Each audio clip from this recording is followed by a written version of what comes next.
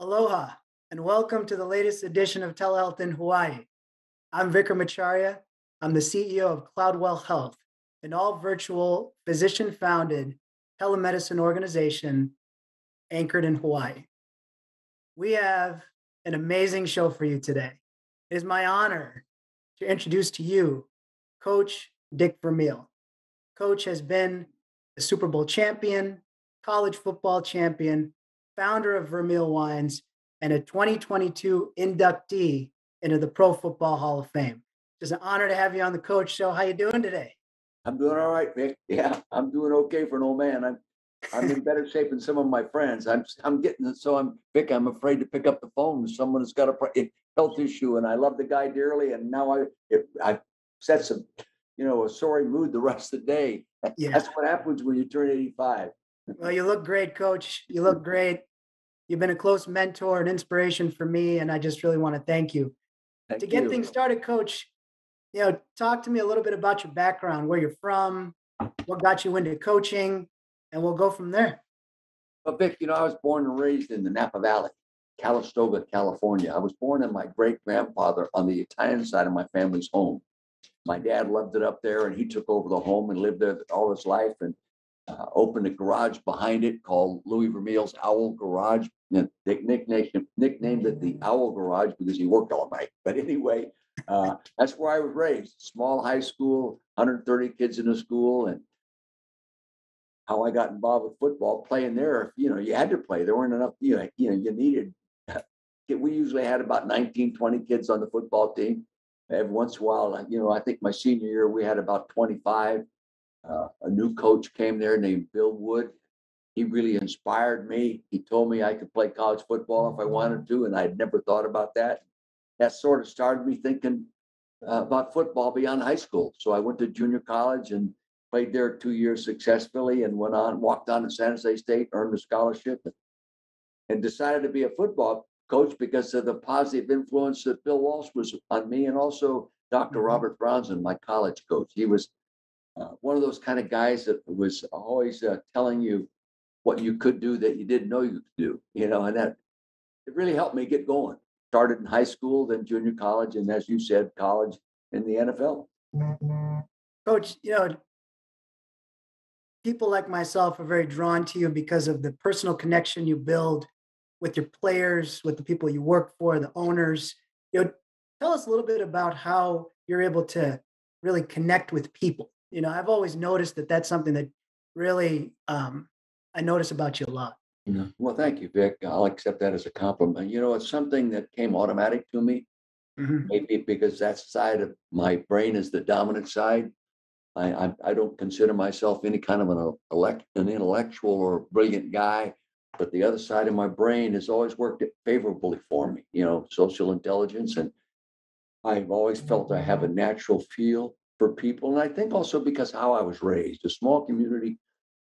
In small communities, everybody's your father. Mhm. you know, I had 29 kids in my graduating class, okay, and all the dads of the other kids were like second dads to me. You knew everybody so well, and you were always getting uh, directed properly, structured properly, disciplined probably more than most kids would get because you were always under somebody's surveillance, and it helped you keep raising your expectations and learning what's expected of you as you grow.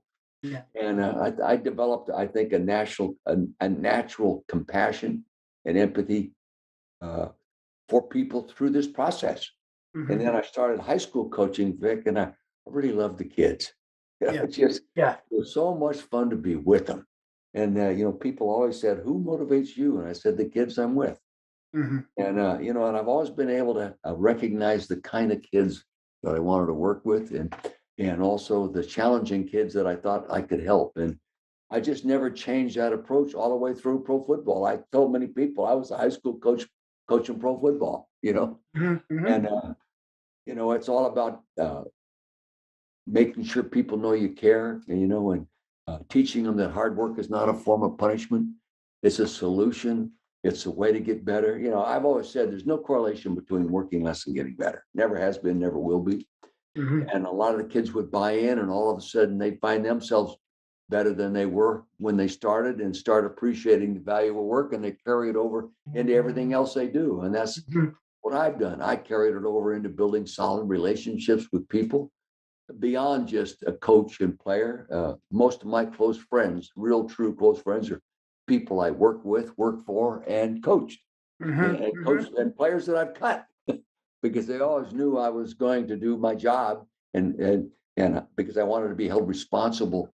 And but today I probably talked to at least 4 or 5 of my different NFL players. One of them, Eric Hicks, about 10 minutes ago, a defensive end from the Kansas City Chiefs, I'm very close to. Talked to Dante Hall yesterday. I got an email today from Ken Dunnick, who runs the Philly Magazine and New Jersey Man magazines, doing an article on my Hall of Fame induction. And Mhm. I was with Jaworski the other day. Last week I had, dinner with guys. And tomorrow I'm picking up Frank LeMaster, my linebacker from the Eagles for 7 years, and we're going to practice him for the OTA. So to me, it's always been about relationships. And the other thing, Vic, many times just player coach relationships go deeper than that. There are Mhm. always people that touch you deeper. And sometimes it's hard to explain. It has sometimes nothing to do with how good a football player he is, or if he's the starting center or the third string guard. Mhm. Just certain kinds of people really touch me. Yeah. And I hang on to those guys. I'm selfish. I want them in my life Yeah. because they make me feel better. And hopefully I make a contribution to them. Yeah. Coach, when you were coaching players and you knew you could get more out of a player, that a player could get to the next level, push to the next level. What types of motivational tactics did you give them? So you knew that they could get to here, but if you wanted to get them to the next level, what types of techniques and things did you do to really get the most out of your players? Well, Vic, first, to do anything with players or anybody, they have to trust you. So you have to invest some time to be trusted. And once you're trusted, then they listen to you. It's different than hearing. They start listening to you. Mhm, mhm. And everybody appreciates being appreciated, being praised, and in many ways being held accountable. And they also like to work for people that are grateful for their efforts. Yeah. And it's not all about Dick Vermeil getting a winning record. It's about we as an organization being successful from the top down, Mhm, and being unselfish and attacking a problem more than attacking a person. It's so easy when a mistake is made to attack the person, make him feel like an idiot. mhm, But, mhm, and I always evaluated, well, why did he make the mistake? Maybe we didn't coach him well enough. Maybe we mhm, didn't ingrain the fundamental well enough. And mhm, always left them an out and more willing to take the blame. I always said, if you need credit, go to the bank. That's the business they're in, mhm. and uh, people need reinforcement. They need it. And some people need it more than others. Mhm. And if a guy is really talented and you see it, sometimes they don't see it. I can think of some names that had no idea they could be as good as they ended up being. Mm. So in that would happen to me. That's what Dr. Bronson did to me. He started telling me he he he put my name in for the freshman coaching job at Notre Dame when Eric Persigian took the job. I didn't even know he did it because he thought that would be a great place for me to start because he saw things in me that I didn't see in myself. I didn't have those kind of expectations. And so I think all these things deepen your ability to look into the people, gain more insight into them, and evaluate them in regard to what they might be able to be. Yeah. And if you continue to treat people what you think they ought to be, they're more apt to end up being that. Mhm, You know, mhm. so and many times I raise the standard too high. They just they just didn't have enough, especially when it gets to the NFL. Some of the best football players I ever coached were junior college, high school kids, but they weren't big enough to be in the NFL. But if they took those same football playing skills that they had as little guys and were moved it into a big NFL frame, they'd be a great football player, Yeah, at that level. yeah. So anyway, that was my approach. Make sure they know you care, number one, though. Yeah. Yeah. Now, if how about coming back from tough losses? You coached a lot of games, a lot of wins, but also some tough losses. How do you re-galvanize the team, re-galvanize the person to be Yeah. resilient enough to come back and say, look, let's put this one behind us and we're Yeah. going to go to the next game? Well, Vic, you remember you and I talked about this. Mhm, Didn't go mhm, real well mhm. at the hospital. They could have shut it down and all that. We're Yeah, just closed right to this day. 7 miles away, there's no hospital there anymore, Vic. But yeah, anyway, I think the fact that you always attack the problem, not the person. yeah. And when it's going poorly, it's a multiple reason. Not any one individual is ever held responsible for winning or losing. Mhm, And when we won together. When we lost together. Some guys can be excited when they played the best game they ever played and got lost, and they feel happy.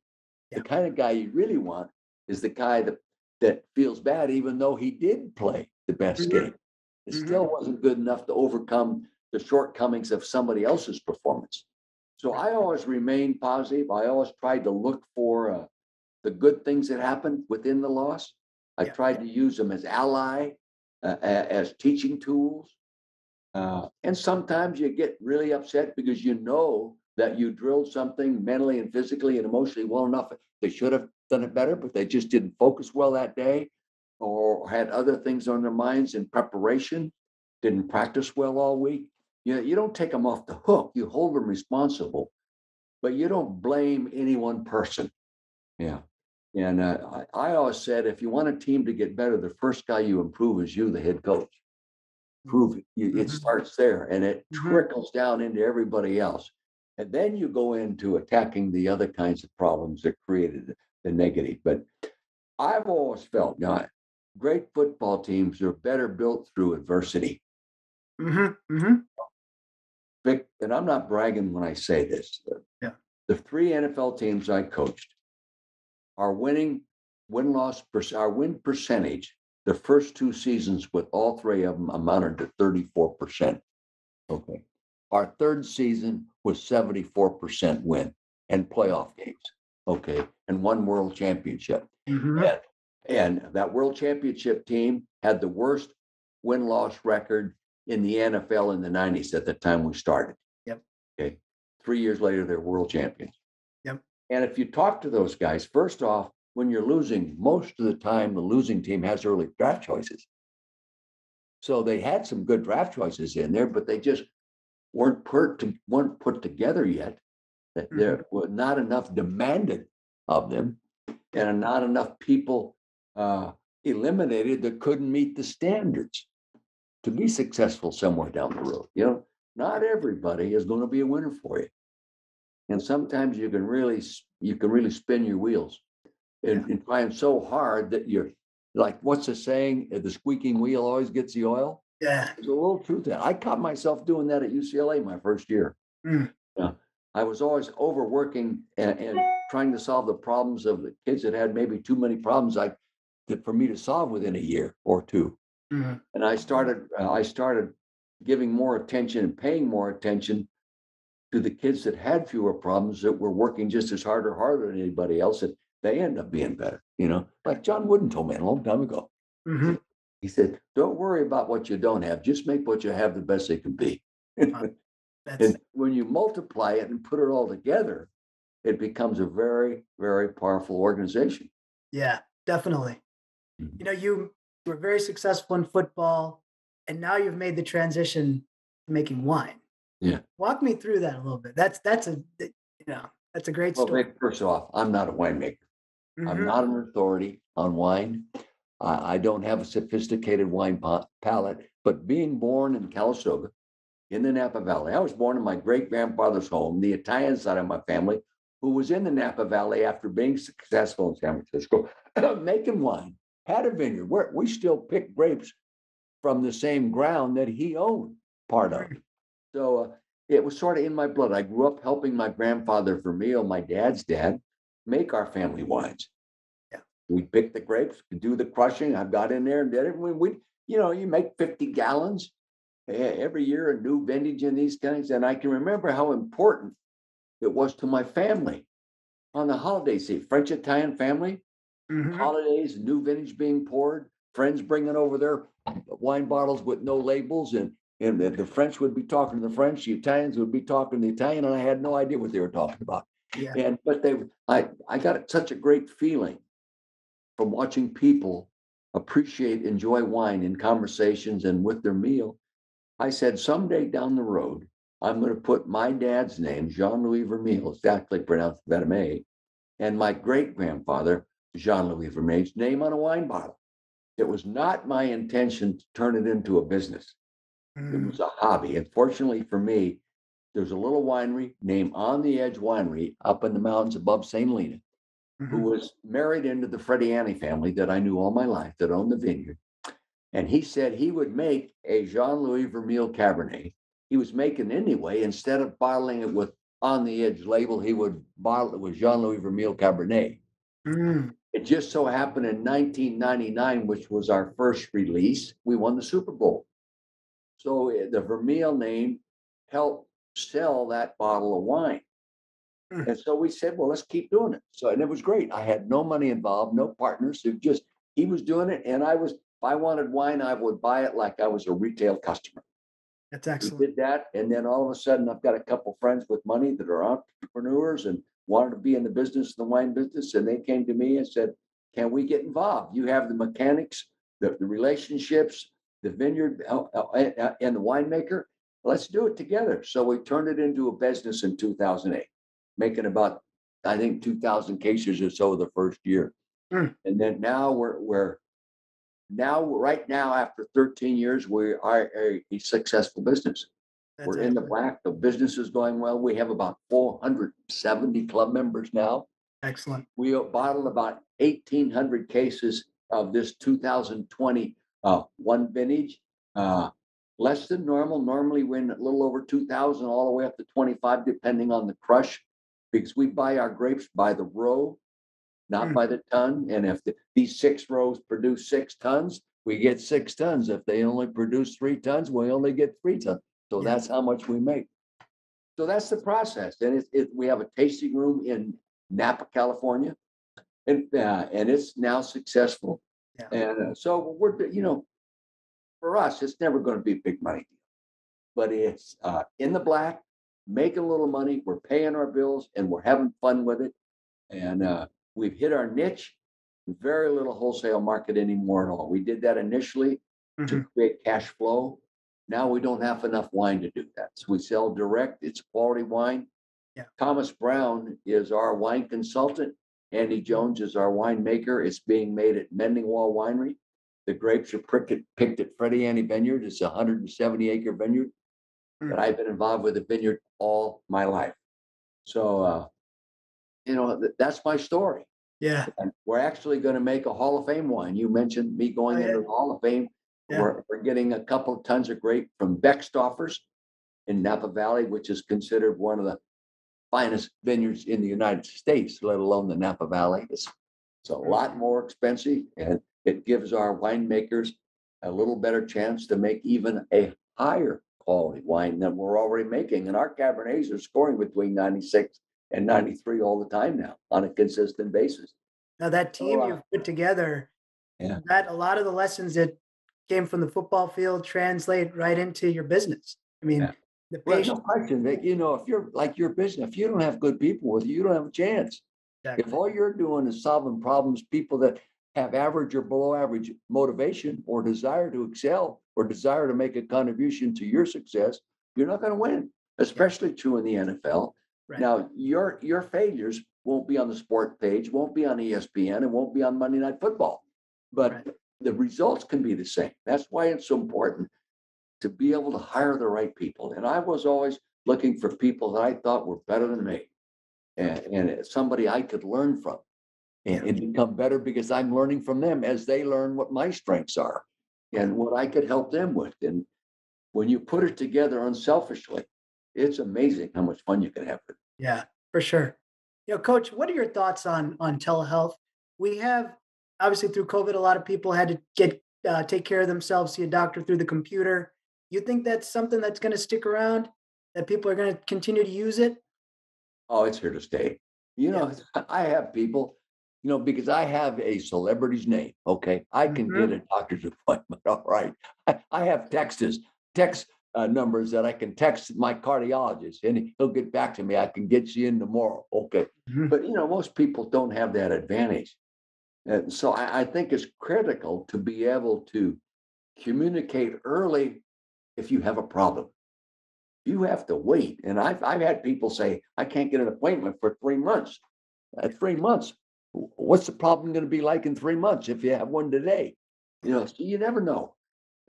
And sometimes problems end up being much less severe than you think they are, Mhm. but they also end up being much worse than you thought they were going to be. Right. That's where the telehealth can make a contribution. And it doesn't have to be the head doctor. It can be a quality nurse that experiences and knows what you're talking about.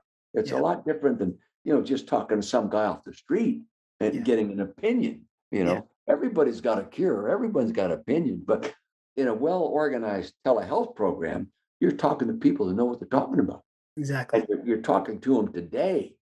Yeah. And I think you don't know how many people you can save if you start early. Exactly. And like you said, what normally takes sadly months can be done same day, and No we question. can It's address the especially problem. true. Especially you were here in Chester County, it's Mhm. now we lost 2 hospitals, including the one you were running. I Okay, know. then shut them down. And Yeah, I know. no one, a deal to purchase it and start over hadn't come through. Yeah. So, people are jammed into areas now, and it's tougher to get right to a doctor and confront him, Yeah. especially if you're not the former head coach of the Eagles. Okay. It's true. It's very true. Yeah. Your Hall of Fame induction coach, what was it like getting the call? I know Kurt Warner came to your home. What was it like, coach? Life's work. I mean, it just that we were all so happy when that happened. Well, thank you, Vic. I know you're sincere in saying that. First off, it was beyond my expectation. It was beyond my expectation. People all the time now see me, oh, coach, you deserve. Why did it take them so long? Do you know how many coaches I think deserve it just as much as I do? How about Dan Reeves? Hmm. Okay. Marty Schottenheimer, the eighth winningest coach in football. Both of these guys have passed away with over 200 wins, Super Bowl appearances, except for Marty Schottenheimer. Dan Reeves, multiple times. How about Tom Coughlin? Yeah. Yeah, these kind of guys, uh, Mike Shanahan, you know, Mike Holmgren, Don Coryell. These guys are Mhm. all George Seifert. To me, they all deserve it, and they've only put now, counting me, 11 coaches in the Hall of Fame in the last 26 years. These guys deserve it. So I'm honored. I'm very pleased that 48 people decided it was my turn. But to be honest with you, Vic, my wife, my family, my grandkids never sat around a dinner table and ever talked about me going in the Hall of Fame. Mhm. Never. Mhm. So it was a sort of an overwhelming experience. I knew in a few years past, I've been a candidate. I've been talked about each year. With the new system of selecting coaches, we're getting coaches in each year now. They have a 5-man panel that go off and screen the coaches and then select one, and they submit that coach's name to the board of 48 people, or 43 other than them. Mhm. And if you get an 80% vote, you get it. If you don't go in. Mhm. So when I got the call in late June that I had, in fact, Dave Baker called me. We were walking through the San Francisco airport on the way to go to do some work in the vineyards. Mhm. And he says, Coach, I'm calling you, and I'm not calling to buy a case of wine. He said, I'm calling to tell you you've been selected as the nominee for the coach of the year. If we put a coach in this year, it will be you. Then you saw Kurt Warner show up here, and it overwhelming. Yeah. Oh, humbling, really is. Yeah. I can't I can't think of another person who deserves it more than you. And Well, I thanks. sincerely I mean can. I can. that. You know, coach, to the young people that are trying to build companies, trying to get through the challenges of the pandemic, make something of themselves. What types of advice and inspiration can you give them? make sure the motivation to do it is beyond what money you can make doing it. Make sure it's a passion of something you really want to do. And it's not like going to work every day. It's not a grind. It's a challenge and a commitment that you're willing to make because you're passionate about wanting to do it. Yeah. And you have a vision of what it's going to take. You have a process defined in your mind, how you're going to do it. You have a mind of a selection committee of the kind of people you want with you and what you're looking for in those people. You have a vision of how you want to end up after so many months, after so many years, and where you, but these things all have to be thought out. And if you have enough good people around you, they'll help you do some of the thinking. You know, in all my success, I've always had a lot of people that could make a contribution and a few that could make a difference. Yeah. The few that can make a difference can direct those that can make a contribution, and you collectively put them together. Yeah. And you can end up being successful. But if you don't have a deep passion, you won't get through the adversity. Right. Yeah. Right. You won't get through it. You'll hang up and think, oh, I don't like this, and you'll try to go do something different or some other profession. Yeah. I made up my mind I wanted to be a football coach and a physical ed teacher. And I got in the physical education classes and I said, I'm not sure I want to stand here 5 days a week and watch kids take a shower after a PE class and throw out the ball and play softball for a few weeks and track for a few weeks and soccer for a few weeks. And I want to coach football. So every time I had an opportunity to move up the ladder, I took it because it gave me an opportunity to spend more time on what I was really passionate about. No doubt. No doubt. I can't thank you enough for being on, Coach. It just every time I talk to you, it's so much motivation, so much inspiration. I know our audience is going to feel the same way. I mean, I feel like picking the football field right now, and nobody. I had breakfast yesterday, Vic, at the city market where we had breakfast. Yeah, in Westchester. Yeah, and you have an ability. Market Street Grill. Yep, I remember it well. You've always been there for me. You've always been there for your players, for the people you've worked with over the years, and nobody deserves this recognition of the Hall of Fame more than you. Well, thank you. You know how I feel about that deserved term, but thank you very much, Vic. I hope your business goes well. I'm pretty confident. In fact, I'm very confident it will. You got it. You got it, Coach. You got it. Thank you very much. You're welcome. Have a good day.